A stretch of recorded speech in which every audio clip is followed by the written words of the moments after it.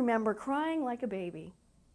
I laid there and literally cried. I felt that he had, it felt like, picture if you will, a razor blade. Take the corner of it. It felt like he was just scraping and digging and scraping and scraping my skin away. And I've had people say, well, you know, it's a pleasurable pain, or it numbs. It never numbed. And I just cried like a baby, and he said, do you want me to stop? I was like, well, I'm not going to have you know, instead of a mermaid, a mer. And so I just said, just finish it.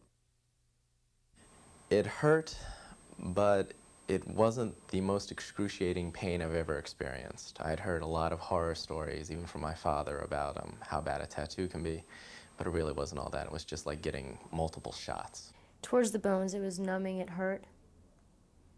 Definitely pinched a little bit. It's not a painful thing.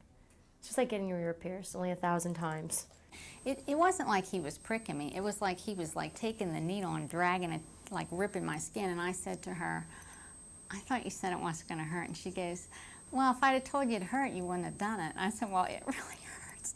But then it must have just been like part of it. And then when he got done this one part, he said to me, well, the P's done.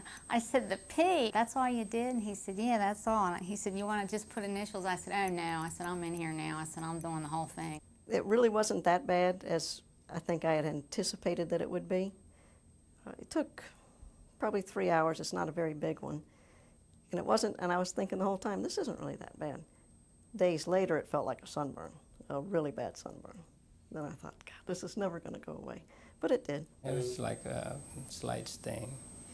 And, you know, with a few beer under my belt, I was not really paying too much attention to it. And he didn't even have, you know, the guy, tattoo parlor didn't have like Band-Aid or anything. So I put another wad of clean toilet paper, and he had Scotch tape. And I had my blue uniform with me, and it was, you know, fitting uniform. So I suffered through the thing like 3 days.